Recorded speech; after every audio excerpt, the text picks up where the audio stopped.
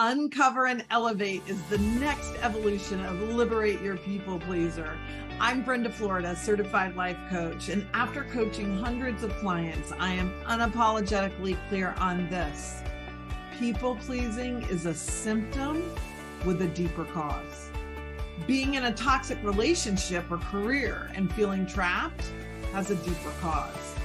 Avoiding difficult conversations has a deeper cause.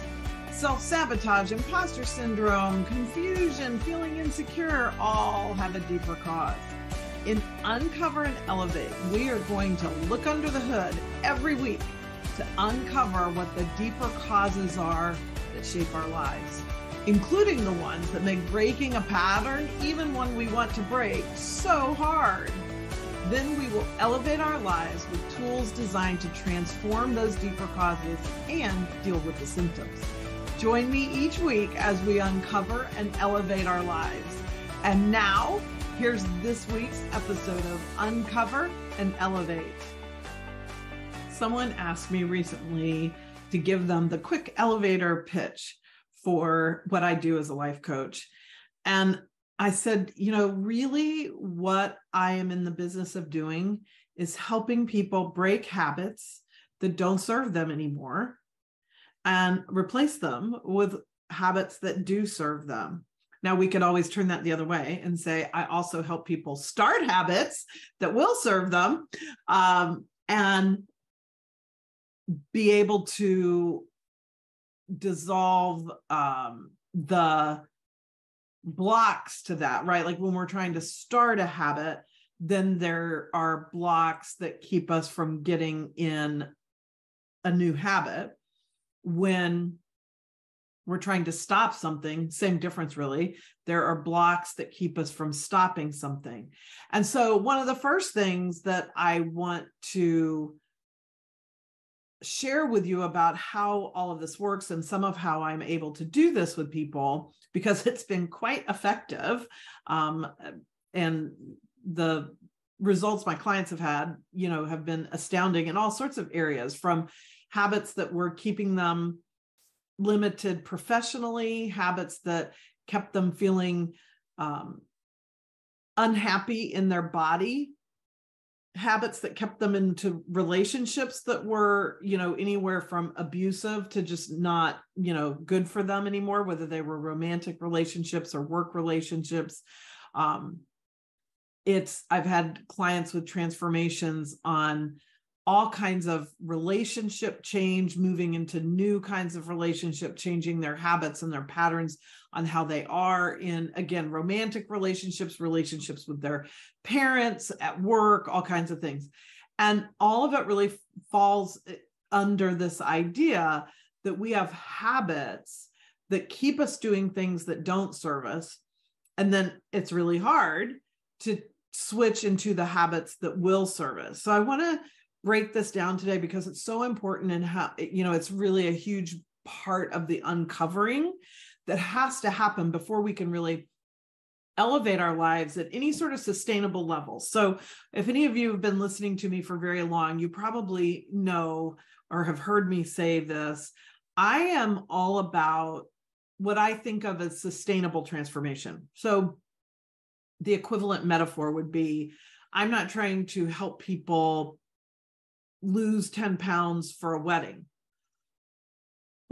Excuse me. If you want to lose 10 pounds, I want you to lose that forever, right? Not yo-yo back and forth. So one of the first steps to being able to do that and create something that is really sustainable, a change that's really permanent, is, first of all, understanding that there is a big gap between the awareness of something that isn't serving us or something we want to start that we know would serve us, and being able to actually change that. So a lot of times we have this impression or this idea that once we're aware of something, we should be able to change it. The sort of quote of, when I know better, I can do better. Well, it's true. You have to know better first before you can do better. So the awareness is absolutely key, and we don't go anywhere until we get that awareness. But most of us underestimate that gap between, okay, I'm aware this isn't serving me, and so now I do it differently, or I don't do it, or whatever the, response would be based on what it is you want to change. And probably the single biggest reason that that's the case, why it's so hard, why there's such a big gap, is because breaking a habit or starting a habit is very much a mindset game. It's very much in your thoughts. Your feelings will come along, but your thoughts are what keeps you stuck where you are. And I'll say, even if it doesn't seem like it on the surface, like that might be real obvious to you, depending on whatever limitation, whatever habit you're thinking about right now as I'm talking about this, it may be really obvious to you that it is a thought about it, which is really what I mean by mindset. It's because you have thoughts that keep you stuck there, even though you also have thoughts that say, I want to do something different. So one of my best tools for you today is for you to be able to actually identify what that thought is. Now, that's going to take some work on your own. And this is why a lot of people start, I would say, probably 75%, if not more, of the clients who come to work with me all start out with some story or statement that is this very thing. Now, they're going to fill in the blank for whatever the challenges in their life that they're struggling with. But just like, for instance, I've had clients come to me because they feel like they're always doing something that ruins their romantic relationships, or they want to get into a new romantic relationship, right? So they're going to start dating or something, and they know they tend to pick the wrong kind of people. So they know they have this habit of choosing the wrong person, or this habit that keeps them in relationships that are not serving them, but they don't know how to stop. They don't know how to break it. So the first thing that we have to do in the coaching process, because I love that. I love that they have the awareness that it's not serving them, or they need to do something different that will, but they don't know how to do that thing, or they don't know what that thing is. And so the first thing that we do when we get into our work together is start to identify the thoughts that are connected to that, because there's some kind of thought that says to someone in an abusive relationship, but there's still something, in essence, scarier about leaving this relationship than staying. So now this is where, we get into my other catchphrase I use so often of looking under the hood, right? So this is why one-on-one coaching works so well in these habit breaking scenarios or habit starting scenarios, because it takes a while to peel back the layers and figure out what that actually is. The reason why somebody stays in a relationship that is abusive are not exactly the same. So we have to get to your specific thing. But as much as you can see this in yourself and cultivate the awareness in yourself, look at the thought that keeps you there.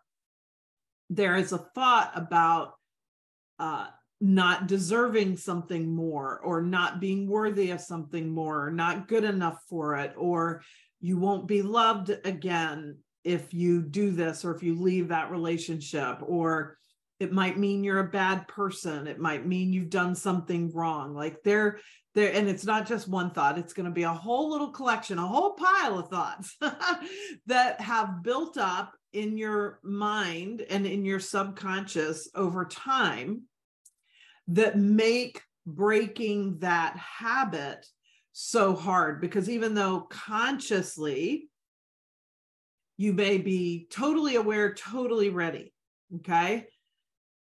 But subconsciously, you've got these contradictory thoughts. Now, the reason why that doesn't end up creating change or any sustainable change is because your subconscious mind is like 90% of your mind. It's 90% of what we're thinking and feeling. And so it is a much bigger prediction of how we're going to think, feel, and act than our conscious mind is. So for instance, for those of you who have heard my story that I tell on a video about the years that I was without a home, what that boiled down to after I peeled back many layers and had coaches who helped me peel back the layers was that subconsciously I did not feel worthy of the life I wanted. Now, consciously, that wasn't the case at all. So it took me a while to get there because even though nothing I was doing was working and I was not moving seemingly towards the life I wanted, I couldn't make any sense of it because I was so clear consciously. But there was this more powerful subconscious part that kept telling me I wasn't worthy. And so that's what, at the end of the day, ended up, quote unquote, winning and made my struggle so long and lengthy. As I started resolving that and changing my thoughts, which changed my feelings to feeling more worthy, I started to, find more opportunities and make more money and, and change those circumstances. But it was because I changed what I was thinking first.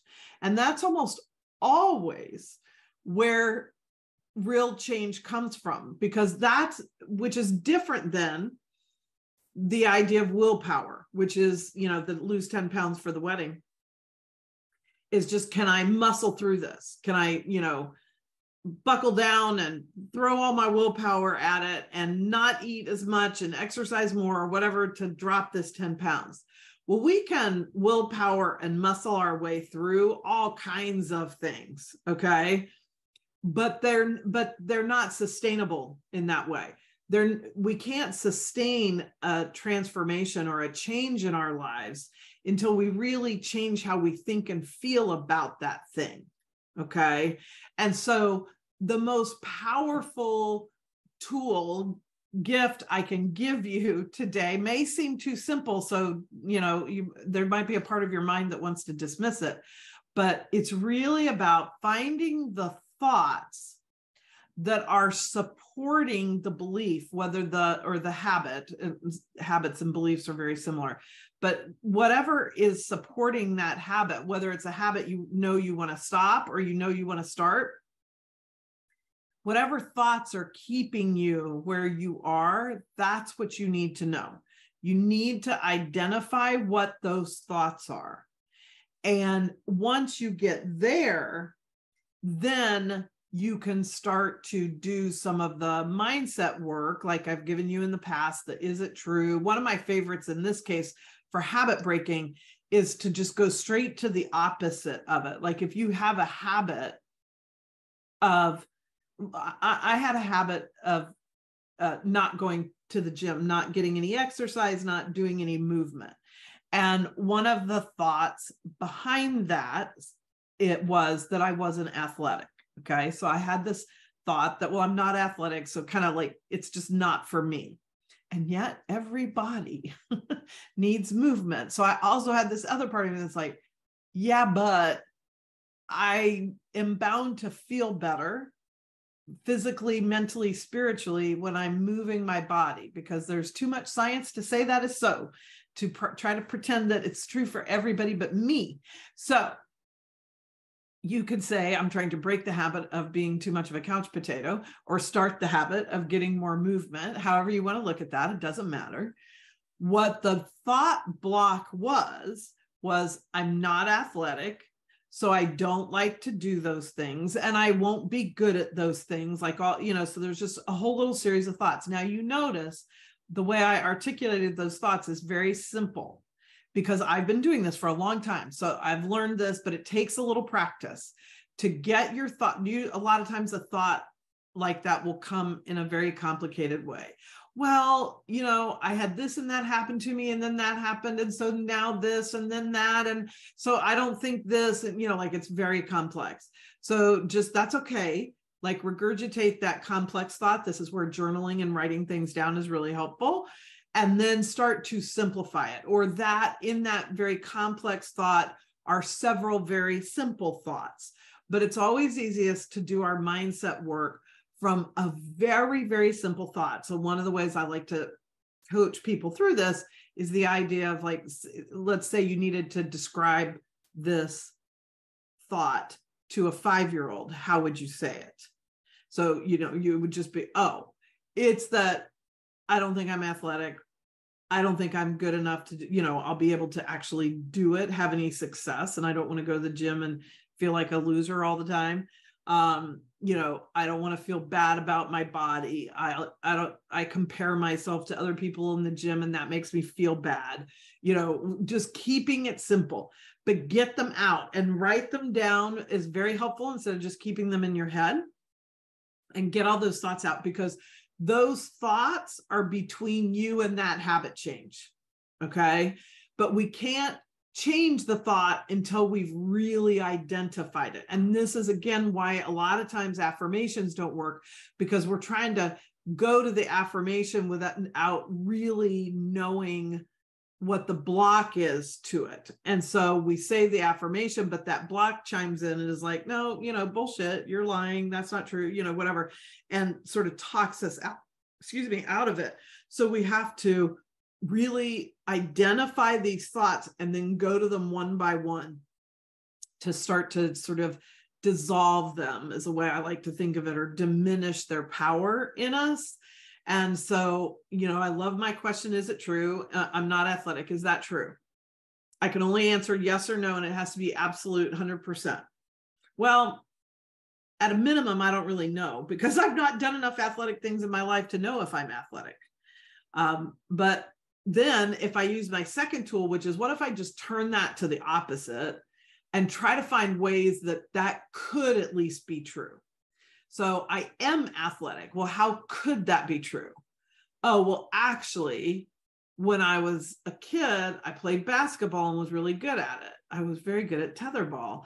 I was decent at gymnastics. I never pursued it very much, but I was, when we would have it as part of our gym curriculum, I did pretty well in gymnastics. So, maybe actually I am athletic, and it's just that I never did anything to pursue anything athletic as a kid. And so by the time I got to be an adult, I just sort of internally labeled myself as not athletic. Oh, okay. So see, now because that makes sense to me, like, that's true. Everything I just said is totally true. I went to a high school where we were on split sessions because it was overcrowded. And so you had to choose either an athletic track or a music track, because the music people went to school in the morning, and the athletes trained in the morning went to school in the afternoon. So you couldn't be involved in music and be in any athletics, because they were practicing while morning session was in school. So I was always a big singer. And so, of course, I picked music. But even the things, again, just from gym class, I knew I was pretty good at: basketball, tetherball, swimming. I was a good swimmer, gymnastics, but I couldn't try out for the swim team because the swim team was practicing when I was in school. So I happened to be in a circumstance that kind of kept me away from somebody who wasn't naturally inclined to athletics. My high school, at least, circumstances of the school I was in kept me out of it. So by the time I'm out of high school and I've never done a sport, and my family, my mom didn't get us into like, local community sports and stuff. Like, I had my kids in sometimes when they were little, playing basketball and different things. My mom didn't do any of that. So I didn't play. If it wasn't happening at school, I wasn't, involved in it. So I get to my young adult years, would have been college, but I got married, and I've really never done anything athletic. So that was just a very easy story to create for myself. And I have owned that story my whole life, and until a few years ago. And a few years ago, I started to challenge that. And I thought, well, wait a minute. Is that really true that I'm not athletic? Like, how would I even know? How do I, it's like saying I'm not a good cook, but I've never tried to cook anything. So it starts to dissolve. It starts to disempower those thoughts. So identify the thoughts that are keeping you stuck in your pattern or away from, the habit you want to create.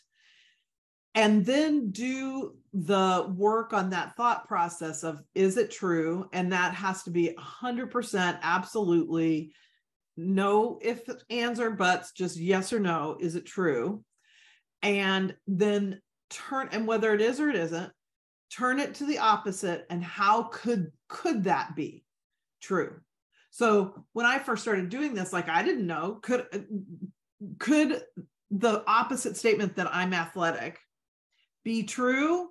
I don't know, but at least leaving the possibility of it open is more freeing to me, starts to close that gap between not doing the habit I want to do and doing it, because now I've at least created the space of questioning it. Well, maybe that's not really true. So maybe I'll stop saying that about myself. Okay. So if I quit telling myself I wasn't athletic, then what? Oh, okay. So then maybe that takes me to my next thought. Oh, I think I'm not going to be good at anything. Okay. Is that true? Well, how would I know? Again, absolutely. I don't know, because I haven't tried very many things. So the whole forcing yourself into the absolute 100% in the yes and only yes or no in the is it true question is what makes that powerful.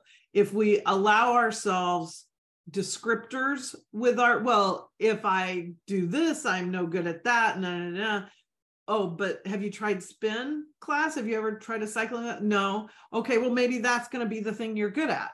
So you don't know absolutely that you're not going to be good at anything at the gym, so it's that, because our intention here is to poke the hole in it, to find the break that says, oh, wait a minute. Maybe that thought I've been saying to myself over and over isn't true or doesn't have to be true. People do this with money. I'm bad at money, or if it's at handling money, so I don't want to make a lot of money. If I make a lot of money, the government's just going to take it, all in taxes. And, they have all these stories about, which are just thoughts. Stories are just, thoughts about money and how having money actually won't be good. And then they're frustrated because they want more money. So the habit to break there is that thought habit of, I'm not good at handling money, the government's just going to take it, whatever your thought is. I've coached people on all of those, which is why they come to mind. Because it is that thought that is between you and breaking or starting a habit.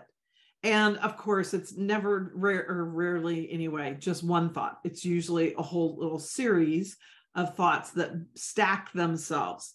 And they become this, unsurmountable mountain to cross. And so as we can disempower them one by one, then all of a sudden, instead of a, huge mountain to cross, we've just got a tiny creek to leap over, and we can do that. When the gap gets small, then you can leap yourself over it. But when the gap between what you want to do or don't want to do, the habit you want to break or start is big, then it's too hard to get over it. And, like I said, even if you do it under willpower and sort of forcing yourself, you'll just go right, you'll reset, because your subconscious mind is so much more powerful than your conscious mind. And so what the process of all this inner work does actually is get it to where now I've consciously thought I am athletic, or I'm at least athletic enough, and I can have success in the gym, that I've said that over and over enough, that that's what's now in my subconscious. Because the stuff in your subconscious, it's not magic. It's just the things you've thought so many times. You don't have to think about them anymore. Like, you don't have to think about how you brush your teeth. Okay. You just know, you just go in and pick up your toothbrush and you know how to do that. You don't have to think about that. That's because many years ago, you did think about that enough, and your parents helped you enough with it that you got so good at it that now you get to do it without thinking about it. Driving a car, same way. There's lots of things, you do all the time without thinking about them that at one point in your life you didn't know how to do. And that's all this thought work stuff is. It is, I've been telling myself this one thought, I'm not athletic, I'm not athletic, I'm not athletic. For me, it was 55 years probably. And that was so embedded in my subconscious that even when my conscious mind got towards the sort of awareness and awakeness of realizing, like, whether I'm really into athletic endeavors or not, my body needs to move. I'm going to be healthier. I'm going to feel better. I'm, going to sleep better. I'm going to all the things better because I'm moving my body. So I want to do that. So I want to start that habit. Well, that's just up there in that 5 or 10% of my conscious mind, and all that. Nope, you're not athletic. You're not athletic. You're not athletic. It's not going to work for you.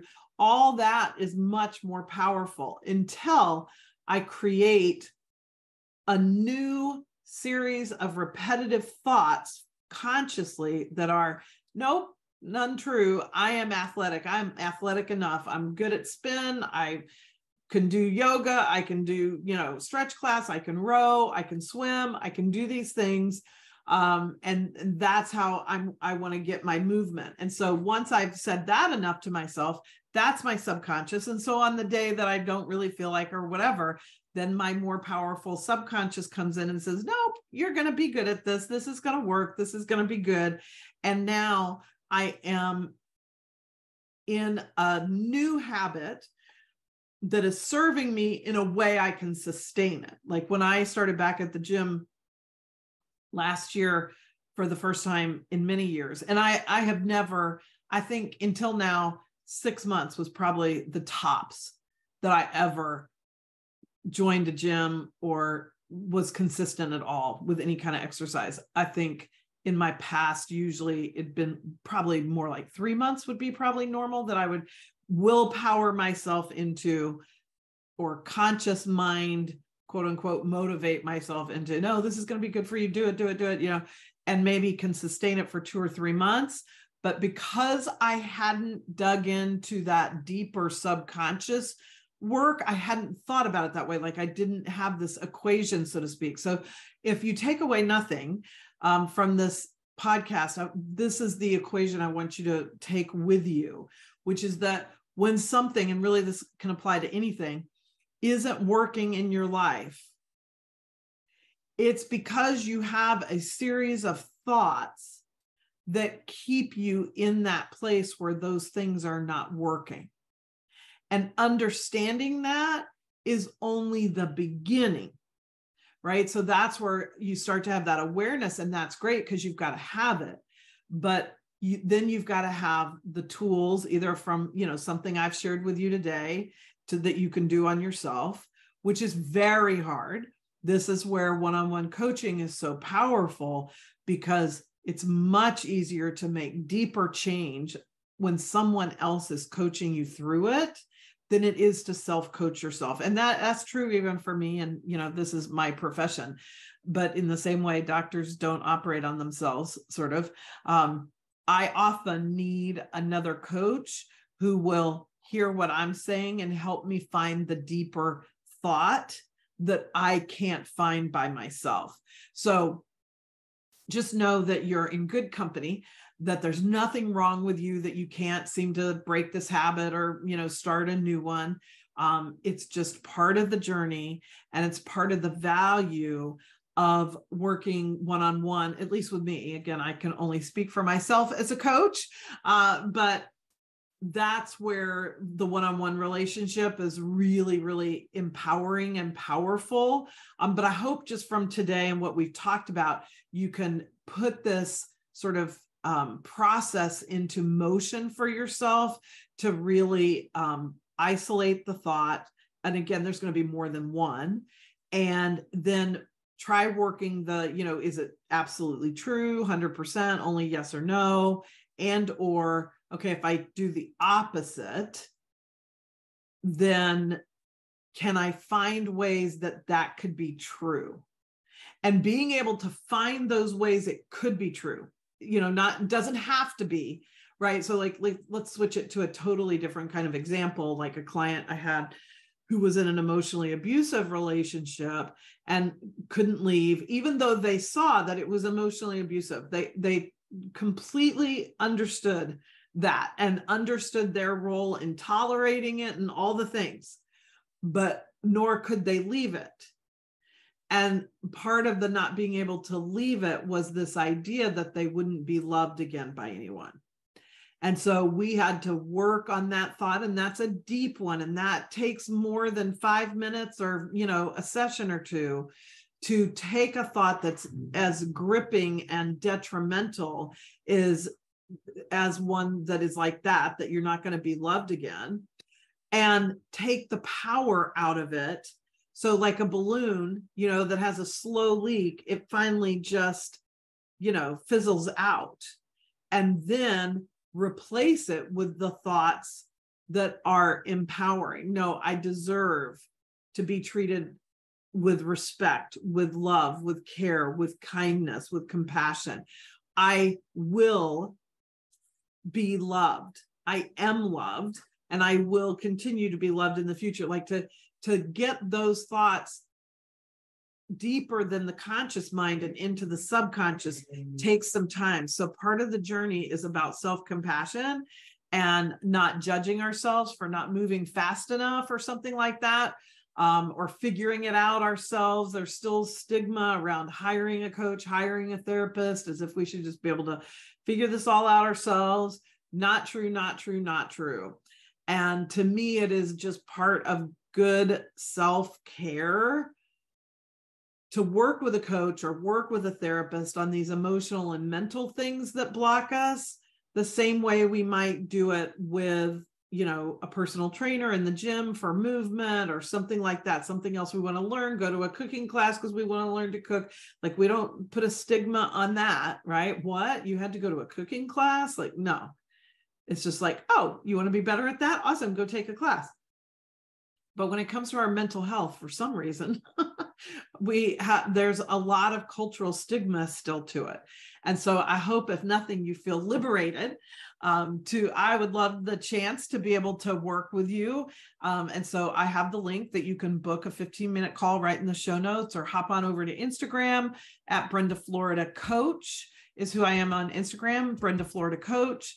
And in my bio, in the link in my bio, is the 15-minute call. You can DM me, all kinds of easy ways to get me there on Instagram, or go to the show notes here, wherever you're seeing this podcast, and you'll find links down there too. And I have a new worksheet out for you. It's my 10 top tips for delight and desire, because delight and desire are part of what gives you your blueprint for the truth of who you are. And these habits that you want to break or start need to be in alignment with those delights and desires. Otherwise, you're trying to align to something that's not in your truth. And so that won't be sustainable either. And so that's how these kind of all, weave in together. And I've got a weekly show now on Instagram at noon on Tuesdays, noon Pacific, so 3 Eastern, called Delight and Desire, where I talk about this every week. So you can go to my profile and find those links too in my grid there, and come join me live, because following what delights us and what our desires are the quickest way to understand what is true for us now. And I always say, like, delight and desire, that's a river, not a rock.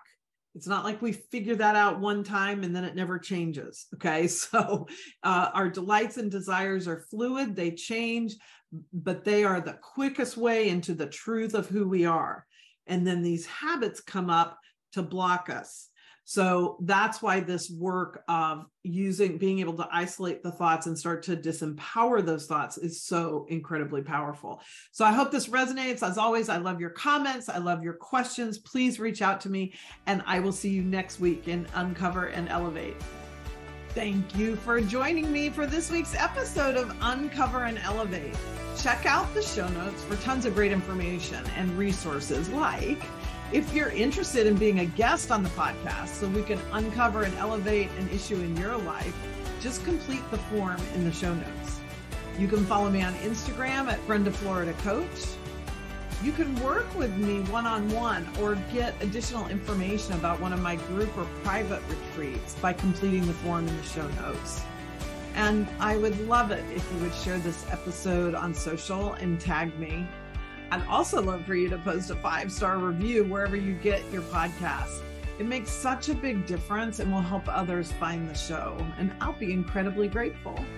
This is Brenda Florida, Certified Life Coach, and I'll see you in the next episode of Uncover and Elevate.